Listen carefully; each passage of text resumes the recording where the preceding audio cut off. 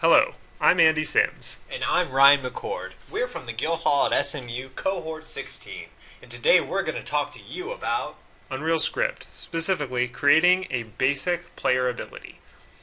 So today we're going to create a player ability that allows the player character to heal itself whenever you press the H key in-game. While we go through this example, you'll be learning a bunch of new things. Mainly, creating classes through extension, handling player input, how to bind a function to a key press, and then most importantly, we're going to cover all of the steps involved in actually getting that functionality working in UDK. Alright, so before we jump in and just start coding, we really have to have a plan. Unreal Engine is pretty complex, and just trying to dive in and do coding on the fly is generally not a good idea. You really need to know what classes you need to prepare in order to get your game functionality working properly. In particular, for this ability, our heal ability, you're going to need to operate on three main classes. The player controller, which is the class that handles all input for the player.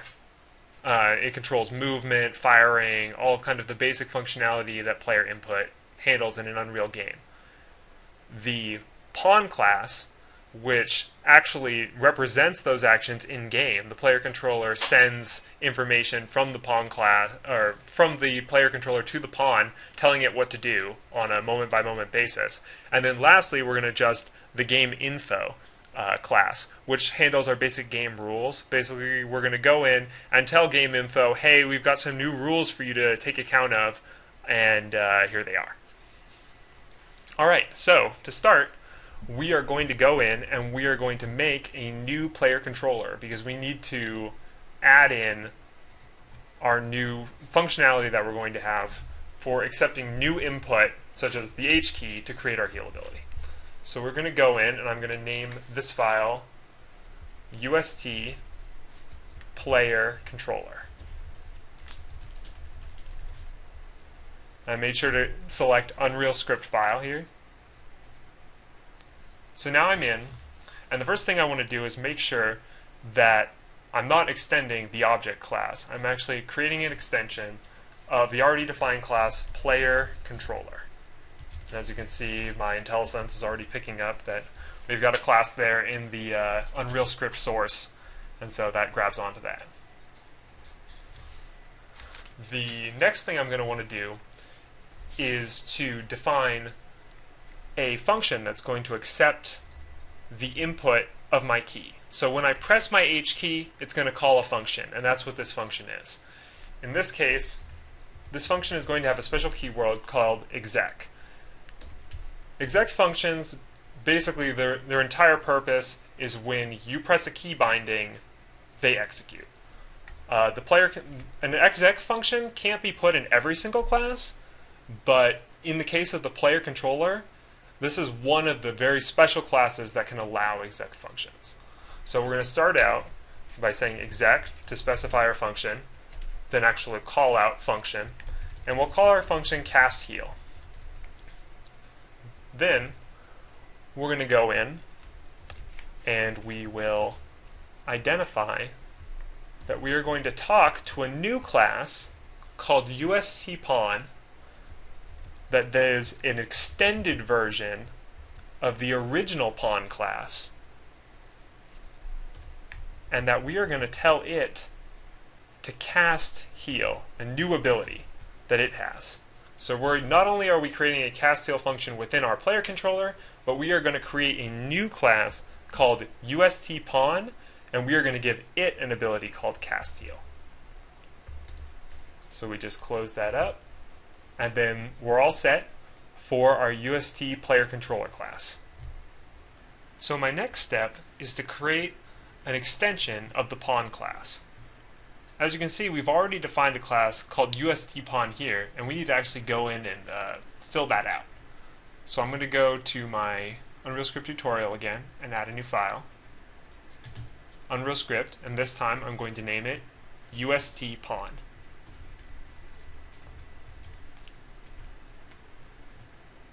Alright, So now we've got our new class, and once again, we want to make sure we're not actually extending from object in this case. This is just the default. We're going to actually extend this time from UT-Pawn. UT-Pawn is a class that basically controls movements for Unreal Tournament characters. It's a little bit more sophisticated than the standard base Pawn class. It has additional functionality for Unreal Tournament AIs.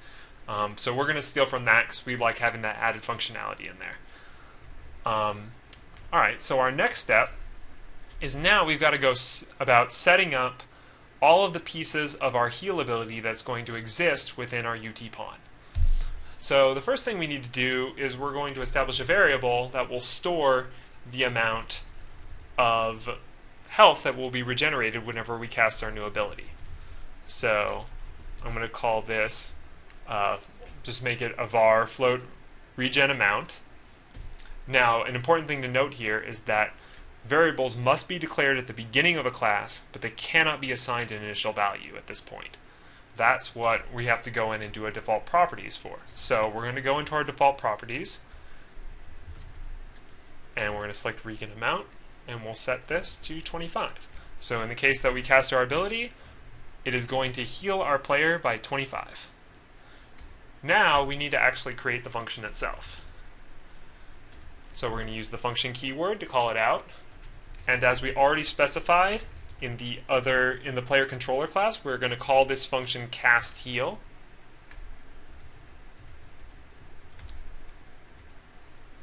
Then we're actually going to call a pre-built function within the pawn class called heal damage.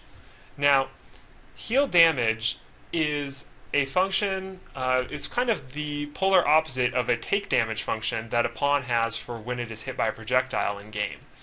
And instead, heal damage would be in the case that it were a core or something in like a warfare map where it was actually being repaired, or in the sense that a pawn picked up a health pickup. This would be the function that is called. So this is basically a built-in function that allows us to access the pawn's health and change it. So I'm going to put in here, and I have a couple different parameters that I need to put in. The first one is the actual amount that is being healed. So I'm going to put in my regen amount variable here, which will basically tell it every single time I want to heal for 25. Next, I want to specify its controller. In this case, the pawn already has a predefined type called controller that will automatically reference the controller that is possessing that pawn. So all I need to do here is put the word controller in. Last, it's going to ask me for a class type of damage type. In this case, this is just metadata. It's generally unused by the function, and I can just send it a fact that I'm just going to give it a class type that is of damage type. And it can take that and it'll be fine. So we just finished that out. Alright. So at this point, we have our new heal ability all set, so when we call it, our pawn, controlled by the player, is going to be healed 25 points. So, I've finished up my extension of the pawn class, but in order to make sure that my extended version of the pawn class and the player controller are both used by UDK, I need to make sure that the game info of my current level knows how to use those extended classes. So I'm going to have to write an extension of the game info class. So I'm going to go back up here and we're going to create a new file, UnrealScript file, and for this case I'm going to call it UnrealScript tutorial, or USC. So once again, UnrealScript file, select and add. So, once again, at the top, we are not extending from object. This time, we are going to be extending from UT Deathmatch. UT Deathmatch is an extension of the original game info type. It basically controls all of the rules for a standard Unreal Tournament deathmatch, handles tracking kills, time remaining, that sort of thing. So we're going to take that functionality and we're going to add in and tell it, hey, we've got some new rules that we want you to follow, so keep track of these. So within our default properties, we're going to tell it that some of the defaults that it thinks are normal have changed. So the first thing we're going to do is we're going to come in here and we're going to say, hey, you have a default new pawn class. I'm going to tell it that that class is equal to UnrealScript tutorial, which is the name of our package here, of our solution, dot UST pawn. So now it's going to know, hey, there's a new type here of pawn that's called UST pawn, and I need to recognize that as the default pawn class, not the standard pawn class. And secondly, we're going to have to go in and do the same thing for our player controller. So we're going to come in and we're going to say default controller class equal to class, and then same thing, UnrealScript tutorial dot UST player controller.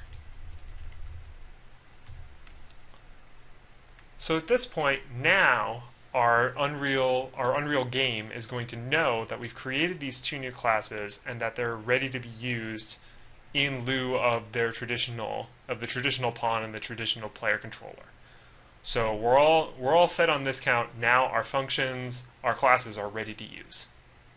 So we're finished up with our UnrealScript, but our job really isn't done. The one thing that we are left to do is we haven't actually made our key binding yet. And that actually isn't handled in UnrealScript. It's handled in a configuration file, a .ini file, in UDK. So we're going to keep our UnrealScript up here, but I'm going to open this up, and as you can see, I've already routed to my UDK version, then UDK game, and then config. Now, I'm going to find my UDK input ini file, and I'm going to open that up. And you can open that with any standard text editor. Just open it up in Notepad. And now this is a list of all of the bindings for different commands that can be called in the Unreal console. And we are going to have, in order to make our heal ability functional, we have to add in a command of our own. So I'm just going to scroll down to the bottom of this first bindings list, and I'm going to put in a new custom binding for us. Now in this case, I've already checked that the H binding isn't taken. If it were, I'd have to go in and find the thing that was taking the H binding and remove it. But in this case, we're good. I can just put our line in and we can be done. So I just start out with the keyword bindings equal to, and then in parentheses, I put name equal to, and then this is where the actual binding goes. You just specify in parentheses, or in quotations, the key, then comma, and then you actually give the name of the function that you want to call. What this is going to do is it's going to search through the controllers, all of those classes that can handle those special exec functions. It's going to search and it's going to find an exec function with this name, and it's going to perform that function. So now I've made it so that whenever I press my H key, I'm going to run my exec function cast heal that's in my UST player controller. So I'm just going to save this up, and we are going to be ready to test. Alright, so we're doing our testing, and actually behind the scenes I went back and tried to run our executable, and unfortunately enough, we actually had a bug in our code. I made a couple of grave errors, and I'm going to show you right now how to fix them and how to avoid them in the future. So first off, my first problem that I made was that we didn't make sure to put all of our Unreal classes into the classes folder. A couple of times during the video, I went up and whimsically put in a new class and assigned it to the solution and not the folder. And the problem with that is that Unreal needs to look specifically for its scripting classes in the classes folder, and if they aren't there, it won't detect they're there. So if you have that in your code, just go ahead and I moved the classes back into their proper folder so that we can run as usual. Also, another strange bug that I found when implementing this heal ability was that in the UST player controller, if you have extends as player controller and not UT player controller, you'll receive a strange bug where you have a both third person and first person view occurring at the same time. And that's why we need to make sure that when we're pulling our classes, that we're always making sure to pull the right one, because otherwise you can get class confusion where some of our functions are pulling from UT functionality and some of them are pulling from UDK lower level functionality, and they get a mismatch and you get weird bugs like that. So that was a mess up on my part, but go ahead and fix that in. Put UT player controller here, make sure your classes are properly within the classes directory. Then, in order to actually test our finished mod, we're going to have to go to our solution and go to properties, and then go to the debug tab. From here, we want to make sure that when we load up our stuff, if you already have the infringe setup all set to go, we need to make sure that we load up the proper map and the proper game type. In this case, we want to run dmdeck, which is a standard Unreal Tournament map, and then we are going to run UnrealScript tutorial.UnrealScript tutorial. UnrealScript tutorial being our overall package name, and then dot afterwards UnrealScript tutorial being the name of the new game type that we've created. So we want it to run within the package the specific game type. So we're going to go ahead, we have all our settings set, we've fixed those bugs, and now we're going to go ahead and run our game and see if this thing actually works. So we're running in, we've got my log here on the left, and the Unreal Splash.